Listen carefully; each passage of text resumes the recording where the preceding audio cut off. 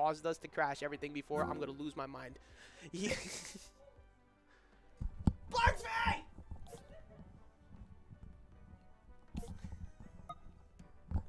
Alright, you already know what time it is. It's Bugzvii cam time.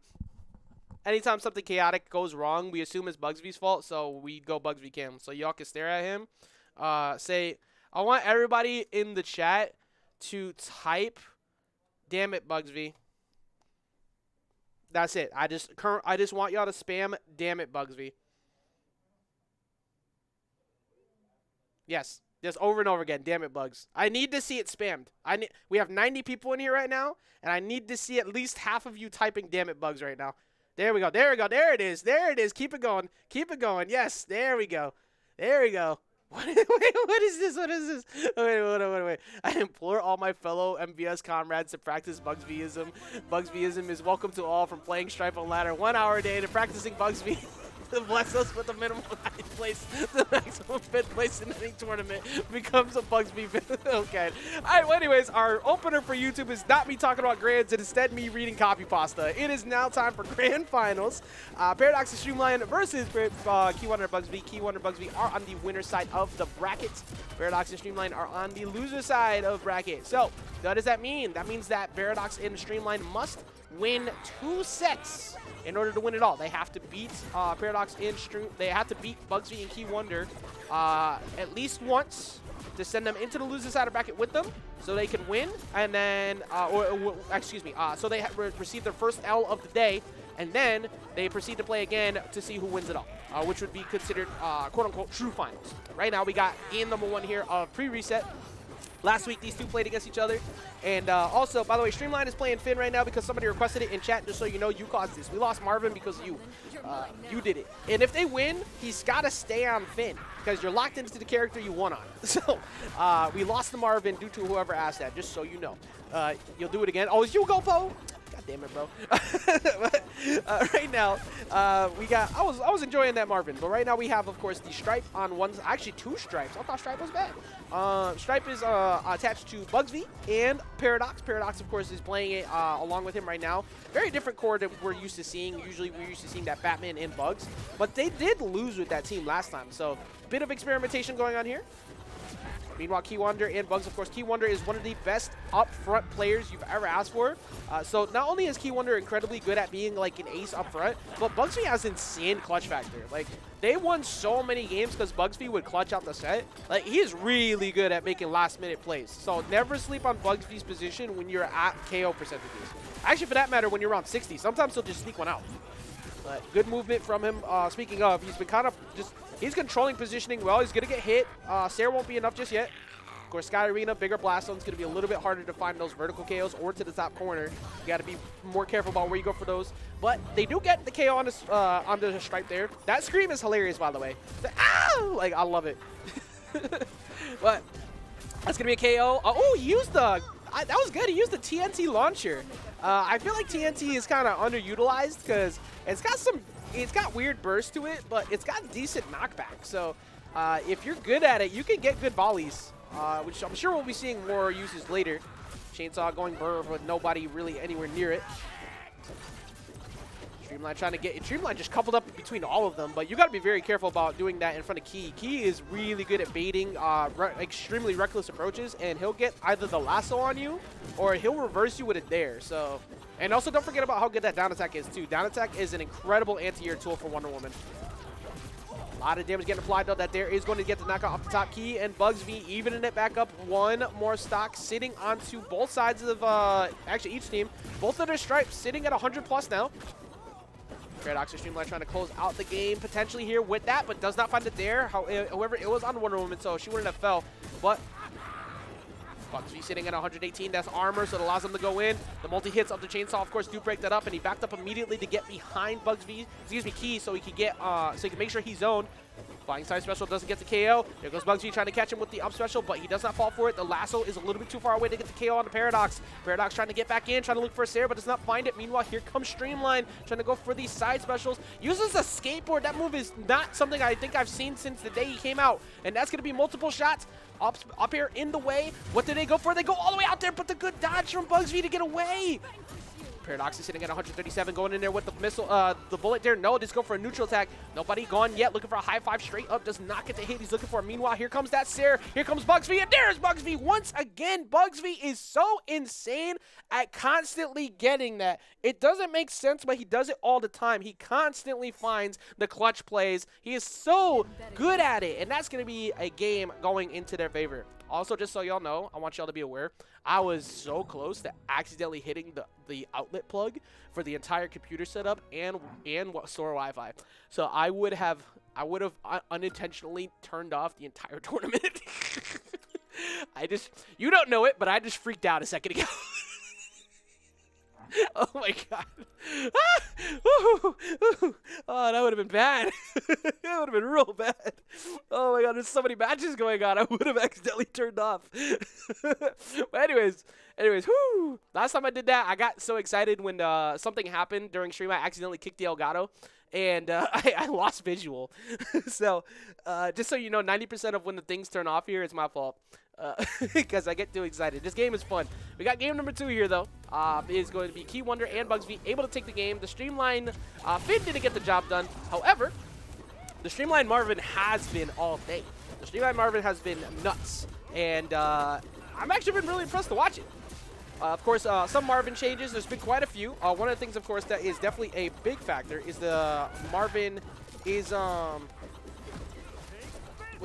Marvin got extra buffs with the down attack and a lot of other things, getting armor and such. So definitely love to see it.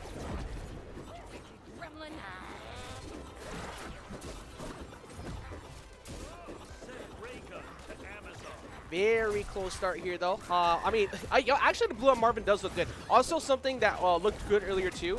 The blue on the Valentine skins looked really nice. I'm not going to lie. Of course, KEY1DR immediately asked me if I had the Wonder Woman skin already. He's like, bro, it just came out yesterday. I do not have 14,000 candies. Yeah, it's going to take me a little bit longer. But I'll get that. Of course, I usually just buy all the skins. I cannot do anything about that. But we got game number 2 here. KEY1DR and Bugzvii currently up, trying to continue their win streak of the 2v2s here at Vortex MultiVersus Mayhems. And so far, it does look like they're looking pretty good at it. They've been shutting down a lot of the zoning game that the blue team has established early. That said, they do finally get caught by one of the up attacks. That's a lot of active hitboxes at the ledge. You have to deal with down attack at ledge. You have to deal with the saw blades. You have to deal with stripe. Like, it's nuts. EJX always talk about Valentine. I didn't even talk about the Valentine's Wonder Woman in that regard that time, okay? That was Key who asked me about it before.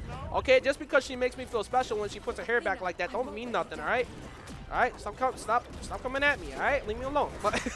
We got currently 2 stocks up on the blue team. They're not feeling too lost in the woes of Wonder Woman at the moment.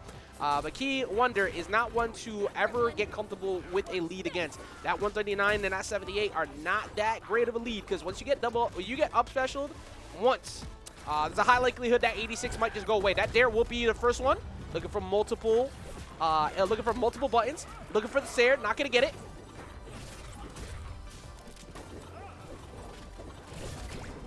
Meanwhile, y'all are ridiculous.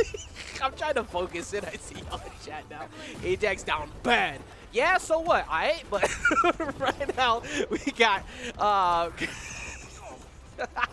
right now we got 106 sitting onto Bugzvii, but as we saw last game, Bugzvii is very evasive. He has the ability to kind of get away from a lot of bad situations quickly and clutch out games, as he did again before. That's going to be out special off the top, though. Now blue team sitting on their last stock here of game number 2. And that is going to be an even upset. All of a sudden, Wonder Woman in a bad position. Multiple jumps have been taken, but he was able to fall back through because Bugzvii got in the middle of it all. If he doesn't do that, that's probably a free Sair. And there's multiple gunshots. Of course, he's out. He only has 1 bullet left, so he couldn't really do much else. There goes another attempt at the Sair, though, and Streamline trying to reverse it with his own Sair. Doesn't find it, but it was really close. Currently, very scary situation for the red team because you got 124 sitting on the Wonder Woman. However, she is pretty heavy, so it's not too bad. But just get caught at the ledge. That's 1 shot. Cannot continue shooting. Here comes Streamline with the Sair. Bugzvii trying to get in the middle of everything. 150 sitting onto him. Rocket sent the other way. Good stall with that up air, though. If he doesn't do that, he probably falls right into that rocket. KEY1DR looking for that dare. They cannot find it. Looking for one good play. This is Armor up now. Armor is the time to rush in. Multiple up specials right behind him, and he hit literally no one. I don't know what Bugzvii was doing, but he was just kind of, he was just like back scratching him. I don't know. But either way, Bugzvii looking for a potential Sarah, does not find it. A neutral attack coming through. Still, Key does not fall. Paradox cannot find the KO right now. Neither can Streamline. They're just swinging. Here comes Bugzvii, though, who's currently taking a lot of damage in the middle of everything, too. Trying to catch him with the rocket going down from the missile on the flag, but it doesn't get it. Team combo, 1 shot, 2 shot, 3 shot, but it hits the other target. And that's going to get the game right there again. They do it again. How do they keep doing it? I don't know, but they keep doing it. They are so clutch with it, able to get the job done once again. And my God, I can't understand how this team keeps pulling it off. This is just absurd. Here we go. Wow. They're up 2-0. Where's Tech God? Takoa. He couldn't make it tonight. Taking a little break. It is what it is. Sometimes people need a little breather. I'm sure we'll see him again next week. But right now, we got game number 3 coming up. And from the looks of things, it looks like we're going to see at least the bugs. We'll be seeing the stripe switched off. No, doesn't seem like it. It looks like Paradox is going to stick it out with the stripe. Stripe looking really good. And Paradox, Streamline is going to pull out the Bugs Bunny. Oh my goodness, excuse me. Oh my God. But we got game number 3 here. Going to Trophy's Edge. Makes sense, to be honest, because Bugs Bunny, you want those earlier KOs as often as possible, and utilizing something like Trophy's Edge will help a bit more. It also gives you different ways to get around platform, around the ground, because I feel like they were kind of getting pressured too much by Bugzvii without somewhere to land. So having something like this will help. Earlier KO potential off the top. Of course, this is also Streamline's main, so it's going to make a big difference. We'll start things off here pretty hot. Everybody kind of swinging, going in to start. Actually, everybody's just boxing. I don't even have any analysis to give. Everybody's just squaring up. And my God, Streamline got deleted. I don't even know what the final hitbox was. I'm pretty sure it was a chainsaw, but that was ridiculous. And also just knowing that Stripe can up special a rocket and break it. I don't know how I feel about that. Of course, it's a really good option. Sarah's not going to get the KO he's looking for, but there's Bugzvii chasing him all the way down there saying, get your hands off my boy, and he got the spike reversed on him. So Paradox does lose that stock. Red team looking to potentially 3-0 here if they keep this up. However, that is going to be a shot off the top, so Paradox does get one on the board. Streamline has been getting cooked, though. Like, my dude cannot breathe. Every single time I see Streamline, he's getting pieced up. So let's see what Streamline can do about trying to land here. Goes in with the Sair, but Armor is, of course, online. And there it is again. He gets hit by a 3-piece. Attack decay, though, on that Sair, so not the easiest thing to do. That's going to be a Sair coming in on the other side. Also, I appreciate all with the fact, by the way, this is Grand Finals and Losers Finals of Ajax solo commentating the entire time, doing this whole time. People who say they can't keep up with this stuff, put me on the mic. You already know. I'll let y'all keep track of everything. It's kind of chaotic, not going to lie. Sair into down air, into Nair. That was a really good string, but Bugzvii broke it up. Currently, this is not looking too hot for the blue team, but don't count them out because that 72 sitting onto Bugzvii is not that difficult to get rid of. However, Bugzvii's evasiveness has been really good. So the key right here is to get to KEY1DR. You need to apply damage to him, so that way they don't feel comfortable with having